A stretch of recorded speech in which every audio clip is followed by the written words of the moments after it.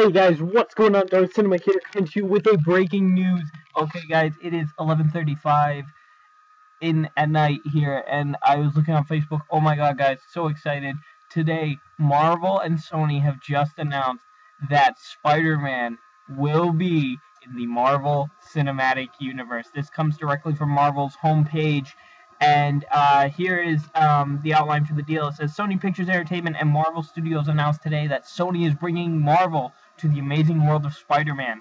Under the deal, the new Spider-Man will first appear in a Marvel film from the MCU, and then Sony Pictures will thereafter release the next installment of its $4 billion Spider-Man franchise on July 28th, 2017, in a film that will be co-produced by Kevin Feige and his expert team at Marvel and Amy Pascal, who oversaw the franchise launch for the studio 13 years ago.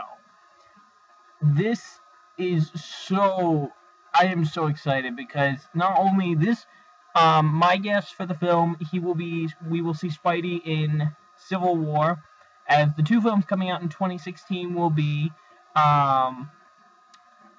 Civil War and Doctor Strange. I don't see him appearing in Doctor Strange, but oh my god, guys, so excited for this. Leave a comment down below. What do you guys think?